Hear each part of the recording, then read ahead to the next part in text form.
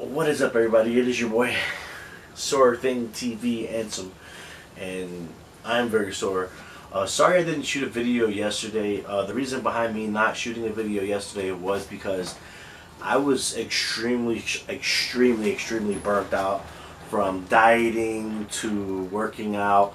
But let me recap. Right now I'm on day 6, but this is a day 4, day 5 update since I didn't upload a video yesterday. So this is my day 4, day 5 update combined video. Day 4 pretty much consisted of the same exact dieting, spinach salad, and chicken and rice that day. But that's what I had on day 4. I, was eating consistently, and that's the most important thing that I feel has been. Oh, sorry about that. Go get it, get up. Come on. That's been like the most consistent thing I feel is the eating right and the water. I feel a lot lighter. I feel a little bit stronger since I've been eating right, and I can honestly say that I do feel lighter now. If that reflects on the scale, I'm not sure. I will be weighing myself in every Sunday. It's gonna be a weekly update. So, but I mean, I do feel a lot lighter and a lot cleaner. I haven't really had, I'm going too much into detail, but I haven't really had much headaches, any gas, any unskewered bowel movements, or anything like that. You guys know what I mean. I just want to say it, but I've been feeling really good.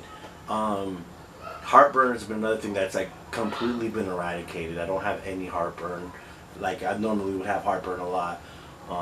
But day 4 was really clean eating. Same thing. I mean, I'm sticking to it. I haven't had a piece of candy, soda, chocolate, nothing. No fast food, nothing. Just everything has been home cooked. Big difference I did on day 4 was I don't know if you guys have seen it or not. Probably some of you have.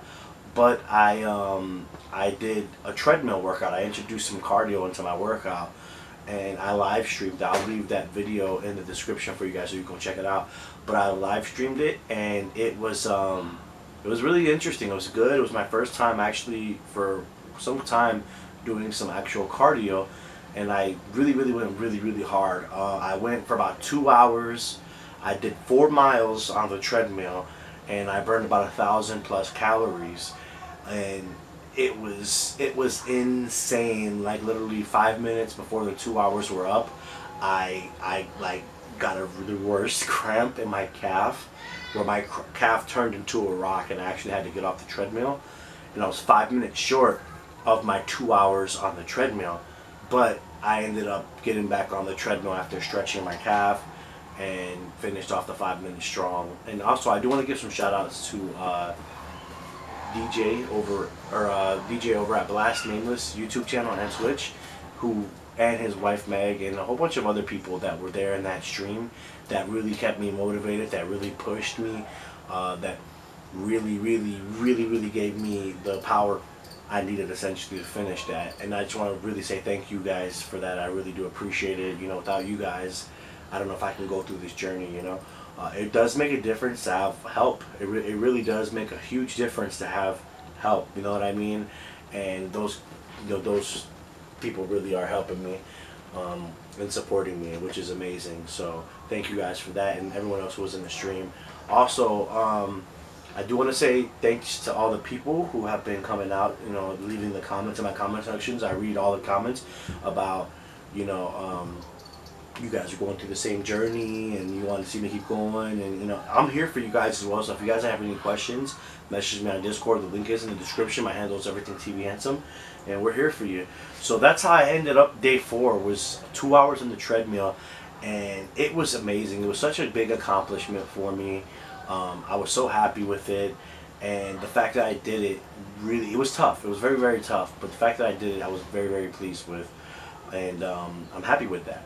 Also, I couldn't sleep well that night because my ankle was just like, it was like throbbing, you know what I mean? It was like throbbing, so I had trouble sleeping that night. I finally fell asleep at about 2 o'clock in the morning. And then day 5, oh, let me get on about day 5. Day 5, which is the next day after the 2-hour workout. I was extremely extremely sore. And when I say sore, I mean like I'm still sore now. This is day 6, but I woke up day 5 after the first workout, and this is something that you guys can expect after when you're starting this journey is, you know, the soreness. I was sore.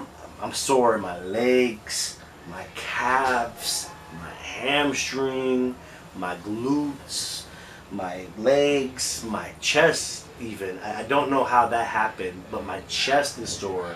My arms are sore. I mean, I'm as stiff as can be, and it was killer day 5.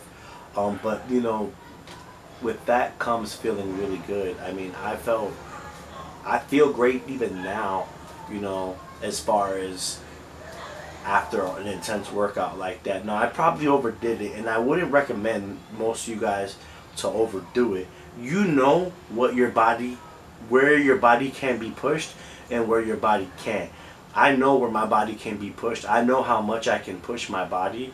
It's not recommended for everybody just to go out there on their first day and do 2 hours. Not everybody can do that. Set your own personal goal.